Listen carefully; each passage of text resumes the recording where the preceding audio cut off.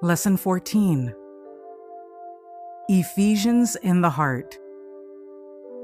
Sabbath Afternoon, September 23. In every soul, two powers are struggling earnestly for the victory. Unbelief marshals its forces led by Satan to cut us off from the source of our strength. Faith marshals its forces led by Christ, the author and finisher of our faith. Hour by hour, in the sight of the heavenly universe, the conflict goes forward. This is a hand-to-hand fight, and the great question is, which shall obtain the mastery? This question each must decide for himself. In this warfare, all must take a part, fighting on one side or the other. From the conflict, there is no release. We are urged to prepare for this conflict. Be strong in the Lord and in the power of his might. Put on the whole armor of God, that ye may be able to stand against the wiles of the devil. He to whom all power in heaven and earth has been given will come to the help of those who trust in him. Sons and Daughters of God, page 328. The greatest deception of the human mind in Christ's day was that a mere assent to the truth constitutes righteousness. In all human experience, a theoretical knowledge of the truth has been proved to be insufficient for the saving of the soul. It does not bring forth the fruits of righteousness. A jealous regard for what is termed theological truth often accompanies a hatred of genuine truth as made manifest in life. The darkest chapters of history are burdened with the record of crimes committed by bigoted religionists. The same danger still exists. Many take it for granted that they are Christians simply because they subscribe to certain theological tenets. But they have not brought the truth into practical life. They have not believed and loved it. Therefore, they have not received the power and grace that come through sanctification of the truth.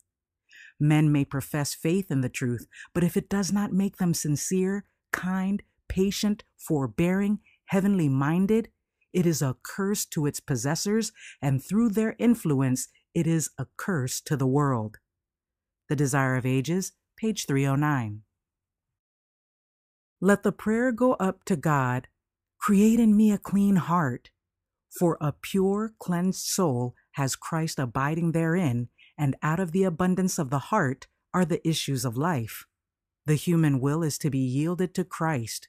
Instead of passing on, closing the heart in selfishness, there is need of opening the heart to the sweet influences of the Spirit of God.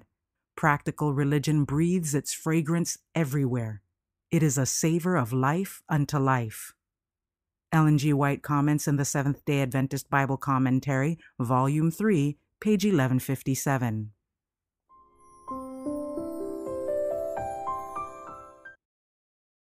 Sunday, September 24. We are blessed in Christ. The dangers that would assail the church at Ephesus were revealed to the apostle. I know this, he said, that after my departing shall grievous wolves enter in among you, not sparing the flock. Also of your own selves shall men arise, speaking perverse things, to draw away disciples after them. Paul trembled for the church as, looking into the future, he saw the attacks which she must suffer from both external and internal foes. With solemn earnestness, he bade his brethren guard vigilantly their sacred trusts. And now, brethren, he continued, I commend you to God and to the word of his grace, which is able to build you up and to give you an inheritance among all them which are sanctified. And when he had thus spoken, he kneeled down and prayed with them all. And they all wept sore, and fell on Paul's neck, and kissed him, sorrowing most of all for the words which he spake, that they should see his face no more. And they accompanied him unto the ship. The Acts of the Apostles, pages 395 and 396. According as he hath chosen us in him, before the foundation of the world, that we should be holy and without blame before him in love, having predestinated us unto the adoption of children by Jesus Christ to himself, according to the good pleasure of his will. Ephesians chapter 1, verses 4 and 5. In the council of heaven, provision was made that men, though transgressors, should not perish in their disobedience, but, through faith in Christ as their substitute and surety, might become the elect of God. God wills that all men should be saved, for ample provision has been made, in giving his only begotten Son to pay man's ransom. Those who perish will perish because they refuse to be adopted as children of God through Christ Jesus. That which will make a man acceptable to God is the imparted grace of Christ through faith in his name. For the elect are chosen through Christ. Our High Calling, page 78. Our sanctification is God's object in all his dealing with us. He has chosen us from eternity that we may be holy. Christ gave himself for our redemption, that through our faith in his power to save from sin, we might be made complete in him. In giving us his word, he has given us bread from heaven.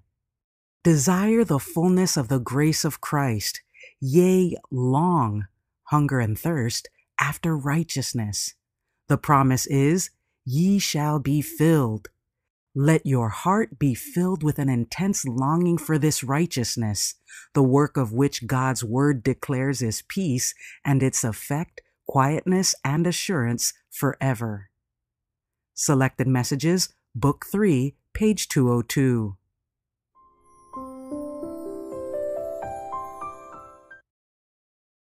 Monday, September 25. We are redeemed for community. Our Lord says, under conviction of sin, remember that I died for you. When your heart shrinks from the trying ordeal, remember that your Redeemer liveth to make intercession for you. These are the things we are never to forget. The love of Jesus with its constraining power is to be kept fresh in our memory. There can be no union between our souls and God except through Christ. The union and love between brother and brother must be cemented and rendered eternal by the love of Jesus. And nothing less than the death of Christ could make his love efficacious for us. It is only because of his death that we can look with joy to his second coming. His sacrifice is the center of our hope. Upon this, we must fix our faith. The Desire of Ages, pages 659 and 660. Unity with Christ establishes a bond of unity with one another. This unity is the most convincing proof to the world of the majesty and virtue of Christ and of his power to take away sin. The powers of darkness stand a poor chance against believers who love one another as Christ has loved them, who refuse to create alienation and strife, who stand together, who are kind, courteous, and tender-hearted, cherishing the faith that works by love and purifies the soul. We must have the Spirit of Christ, or we are none of his. The closer our union with Christ, the closer will be our union with one another. Sons and Daughters of God, page 286. The grace of Christ is freely to justify the sinner without merit or claim on his part. Justification is a full, complete pardon of sin. The moment a sinner accepts Christ by faith, that moment he is pardoned. The righteousness of Christ is imputed to him, and he is no more to doubt God's forgiving grace. The sinner cannot depend upon his own good works as a means of justification.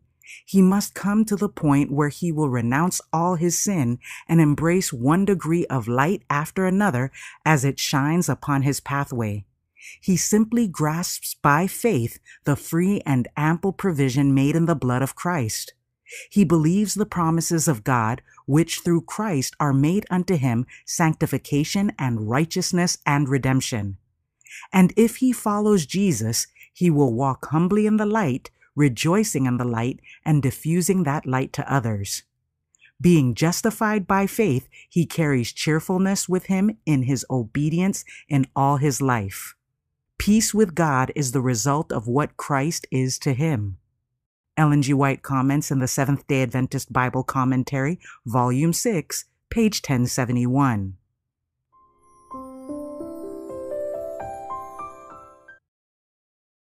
Tuesday, September 26. We are the Church of the Living God. God has instructed me to say to His people, ministers, and lay members, take your stand on higher ground. Move steadily onward and upward in the path that Jesus trod. Do not trust in your own opinions. Sanctification through the truth is your only safety. The Lord God of Israel would have His people stand in His strength and in His might, receiving to impart. He will uphold and sustain those who serve Him with mind and heart and strength. Speaking of the mystery which from the beginning of the world hath been hid in God, Paul says, Unto me, who am less than the least of all saints, is this grace given, that I should preach among the Gentiles the unsearchable riches of Christ, and to make all men see what is the fellowship of the mystery, not only to those living in this world, but to the principalities and powers in heavenly places is the church on this earth to reveal the glory of God.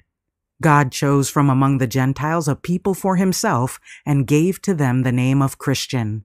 This is a royal name, given to those who join themselves to Christ. Lift Him Up, page 291. The purpose which God seeks to accomplish through His people today is the same that He desired to accomplish through Israel when He brought them forth out of Egypt. By beholding the goodness, the mercy, the justice, and the love of God revealed in the church, the world is to have a representation of His character. And when the law of God is thus exemplified in the life, even the world will recognize the superiority of those who love and fear and serve God above every other people on the earth. The Lord has His eye upon every one of His people. He has His plans concerning each. It is His purpose that those who practice His holy precepts shall be a distinguished people. To the people of God today, as well as to ancient Israel, belong the words written by Moses through the spirit of inspiration. Thou art an holy people unto the Lord thy God. The Lord thy God hath chosen thee to be a special people unto Himself, above all people that are upon the face of the earth. Deuteronomy chapter 7, verse 6. Even these words fail of expressing the greatness and the glory of God's purpose to be accomplished through His people. Not to this world only, but to the universe are we to make manifest the principles of His kingdom. Testimonies for the Church, Volume 6, pages 12 and 13.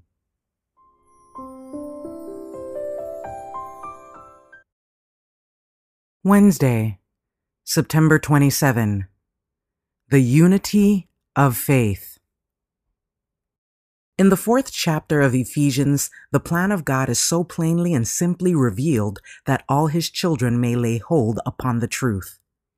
Here the means which He has appointed to keep unity in His church, that its members may reveal to the world a healthy religious experience, is plainly declared. Holiness is the gift of God through Christ. Those who receive the Savior become sons of God. They are His spiritual children, born again, renewed in righteousness and true holiness. Their minds are changed. With clearer vision, they behold eternal realities. It should be our aim to bring all the pleasantness possible into our lives and to do all the kindness possible to those around us.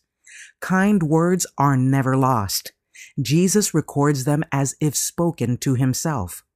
Sow the seeds of kindness, of love, and of tenderness, and they will blossom and bear fruit.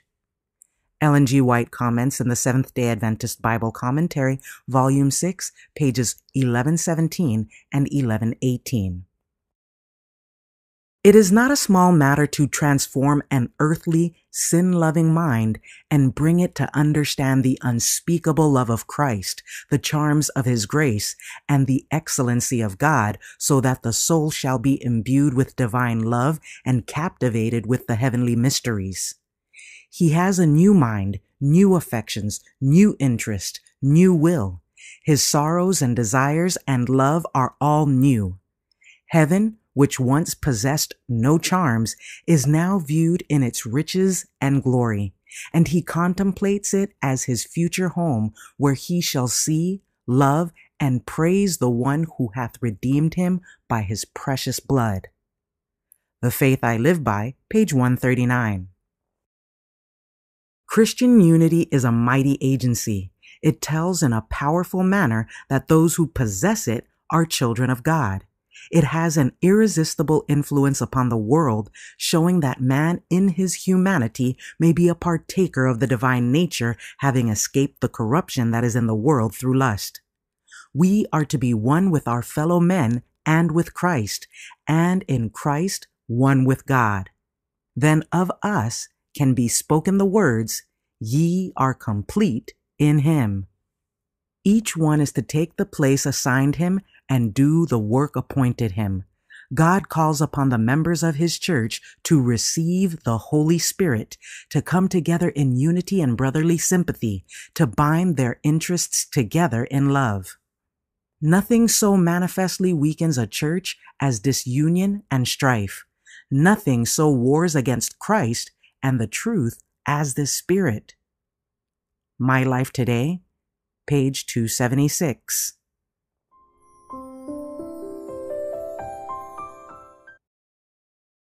Thursday, September 28. We are recipients and givers of grace. It is not earthly rank, nor birth, nor nationality, nor religious privilege which proves that we are members of the family of God. It is love, a love that embraces all humanity. Even sinners whose hearts are not utterly closed to God's Spirit will respond to kindness. While they may give hate for hate, they will also give love for love. But it is only the Spirit of God that gives love for hatred. To be kind to the unthankful and to the evil, to do good hoping for nothing again, is the insignia of the royalty of heaven, the sure token by which the children of the highest reveal their high estate. Thoughts from the Mount of Blessing, page 75. The conduct of Christians is like that of their Lord. He erected the standard, and it is left for us to say whether or not we will rally around it. Our Lord and Savior laid aside his dominion, his riches, and glory, and sought after us that he might save us from misery and make us like himself. He humbled himself and took our nature that we might be able to learn of him and, imitating his life of benevolence and self-denial, follow him step by step to heaven. You cannot equal the copy, but you can resemble it, and according to your ability, do likewise. Thou shalt love the Lord thy God with all thy heart, and with all thy soul, and with all thy strength, and with all thy mind, and thy neighbor as thyself. Such love must dwell in your hearts, that you will be ready to give the treasures and honors of this world, if thereby you may influence one soul to engage in the service of Christ. Testimonies for the Church, Volume 2, page 169.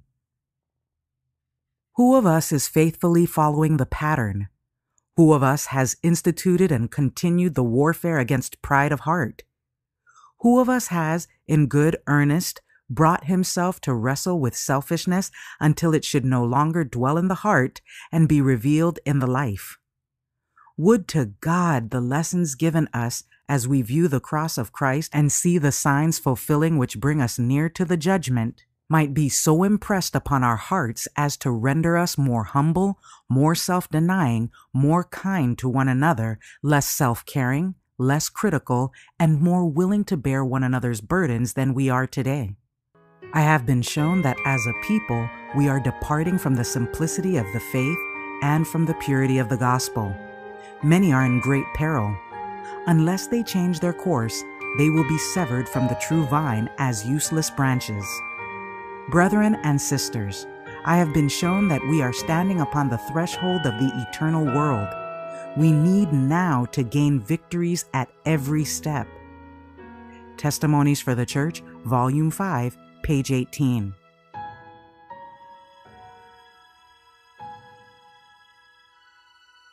For further reading, Our High Calling, Which Captain, page 80, and Sons and Daughters of God, To Resist Temptation, page 79.